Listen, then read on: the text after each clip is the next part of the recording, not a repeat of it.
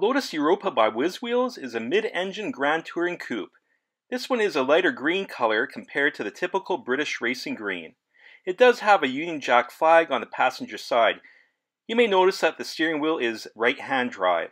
The interior and the rear cover are yellow plastic. The rear cover lifts to reveal a small trunk space as well as a chromed engine area. The engine for the Europa was a small displacement 4-cylinder motor. Lotus is known more for handling, suspension, and keeping their cars lightweight. They also like to keep the engine right behind the driver for balance. This type of car influenced a couple cars from the 80s, the Pontiac Fiero, which was an American mid-engine 2-seater, and the Toyota MR2, a Japanese example. For the Toyota, the MR2 represents M for mid-engine, R for rear-wheel drive, and 2 for the number of seats in the car. The Lotus had an issue with rear visibility. The windows looking back was a small slit, and looking behind you, left or right, would be a concern if you want to change lanes. Like the Pontiac and Toyota, the driver would sit low to the ground. The lower to the ground you are, the better the handling would be.